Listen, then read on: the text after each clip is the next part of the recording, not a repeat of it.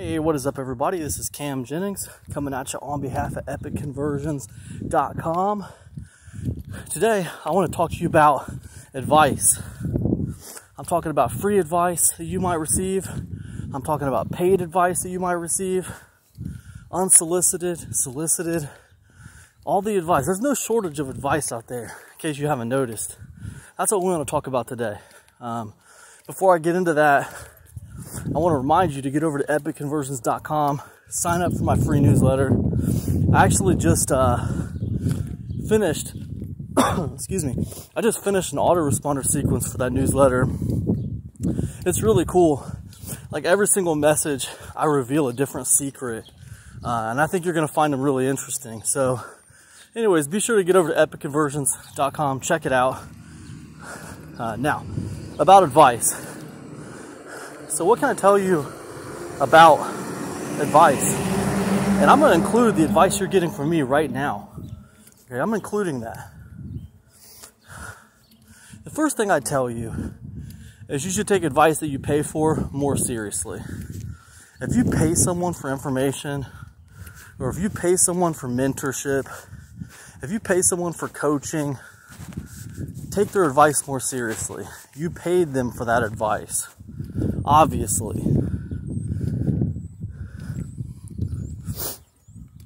Now, if you did not pay someone for advice, I mean, take it however you want to take it.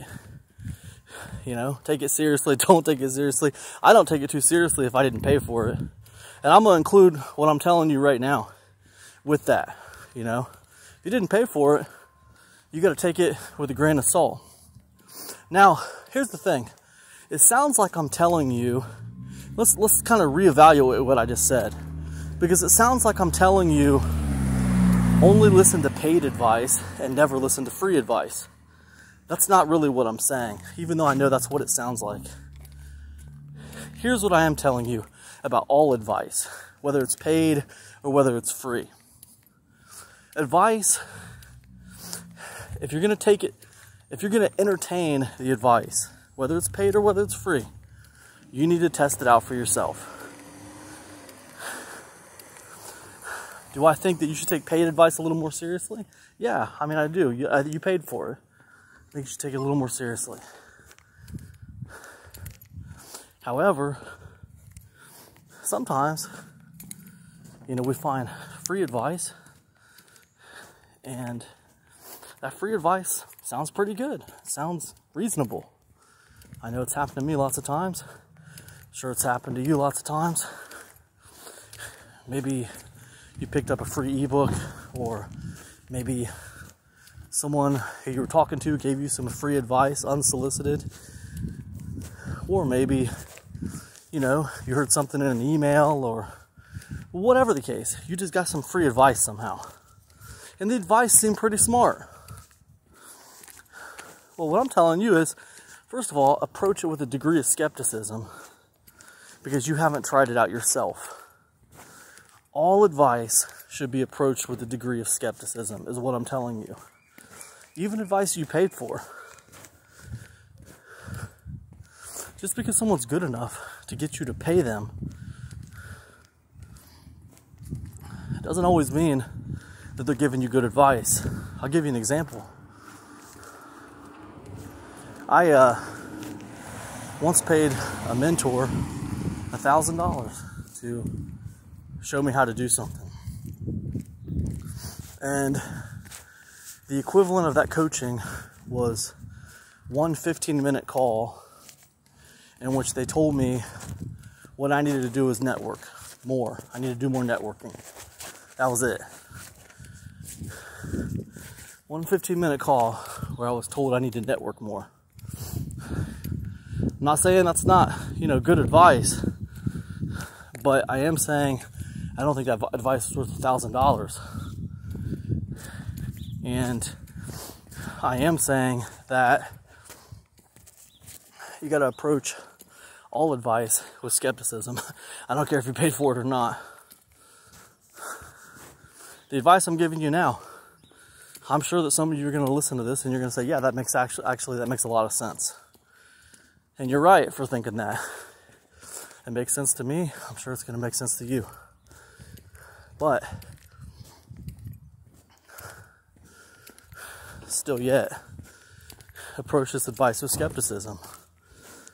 Every bit of advice that you receive on the internet, in real life, unless you've tested it yourself, unless you know your own results, approach it with a degree of skepticism.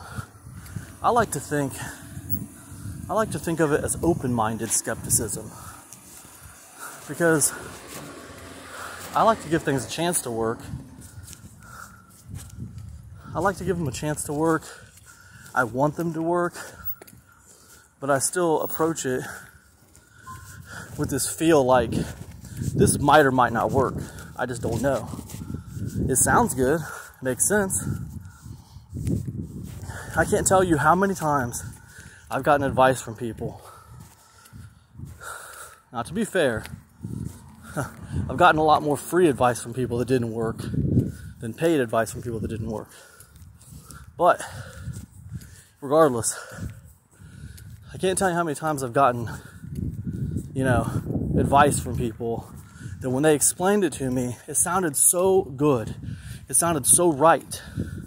It sounded exactly perfect. Like that's the hidden.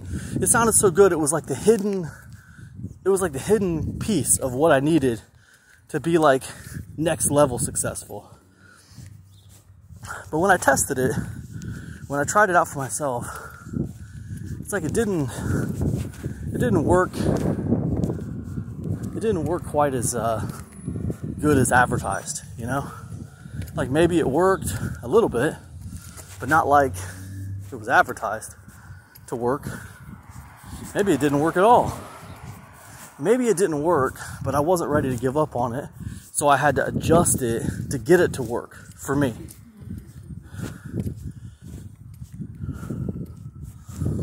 But the point is, you can make the argument, well, if someone gave you advice to try, and then you had to adjust it majorly to get it to work, then did it really work? I don't know. You have to decide that for yourselves. I'll give you an example. I bought this course. I want to say it was like $100 or $200, but it's called Google Sniper. This was several years ago. It's by a guy named George Brown. If you haven't been around for a while, you might not have heard of him. But anyway, it was a course about creating these little, they called them sniper. He called them sniper sites, but basically they were little mini sites. They were dedicated. The website that you created was just going to be dedicated to one keyword, and it was like a kind of a long tail keyword, and you were supposed to dominate that long tail keyword with 3 or 4 articles around it on your little mini site, and then you're going to make money with affiliate marketing. Well, when I read that report and I watched the videos and stuff, and I was really excited, man, and I took it seriously because I spent $100, $200 on it, so I was taking it seriously because I spent a lot of money on it. But when I tried it, and I had to take a lot of leaps of faith on this thing too, because at that point when I was trying that, I was really green. This is way before I didn't think I made any money online at that point, I don't think. But anyways, the point is, I had to take all these leaps of faith. I had to invest in hosting and invest in a website, and this is kind of new territory for me at the time. This is before I ever started Epic Conversions and all that stuff. And what happened was it didn't work. And I was kind of frustrated by it, But you know how sometimes things don't work and you feel like you got ripped off? But then sometimes things don't work and you feel like you're just not doing it right. You're messing it up. The problem's you, not the system. Well, I believed in that particular instance that the problem was me. It was too much new stuff for me. I didn't think I was doing things right or whatever. But I invested in that hosting, and I invested in that website, and I invested in the course, you know. And I had a family and stuff at the time, and I felt guilty about trying it again and investing more money into it. So I just kind of like let it go. But I still kept the knowledge in my mind of what that was and the ideas surrounding it. So flash forward several years later, and I started trying to apply those same Google Sniper principles to a YouTube channel, and they absolutely worked. I just had to adapt the strategy to YouTube. Now, the reason I bring that story up is because I have a question for you. Was that good advice? Or did I adapt it so much that it was like me doing my own thing? You'll have to decide for yourself.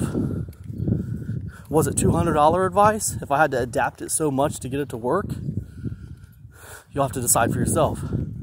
What I will tell you is,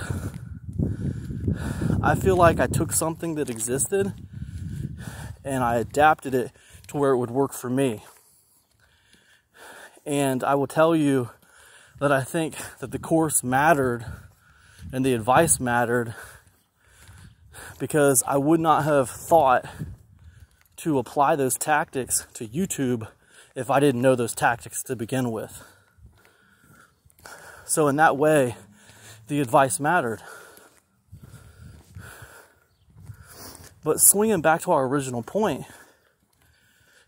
you know, you should not look at advice, whether it's paid or whether it's free, like this is the missing piece. This is the ticket. Don't put all your eggs in a basket when you don't even know if that basket can hold eggs. There might be a giant hole in it. You might have to patch that basket. i.e., you might have to adapt. You might have to adjust. You might have to come up with something completely different. That thing just might not work for you at all. Or that thing might have worked 3 years ago and it don't work now. It could be any manner of things. So what I'm telling you, long story long, is all advice approached with a degree of open-minded skepticism. If you haven't tried it yourself, then you don't know if it works. That's the bottom line. And I apply that to all advice I'm giving you right now, all advice I've given you on all these videos. Unless you've tried it yourself, you just don't know. So you have to, yes, have some open-mindedness, because if you don't try new things, you can't grow. But also have a degree of skepticism, because you shouldn't trust anything that you haven't tried yourself. So anyways, that's all I got today. Hope you guys are having an amazing one. It is awesome talking to you guys. Be sure to get over to my website, epicconversions.com. Sign up for my free newsletter. I just put a fantastic new sequence in place. It's going to give you 10 amazing secrets on the subject of PLR. I'll see you guys. Peace now.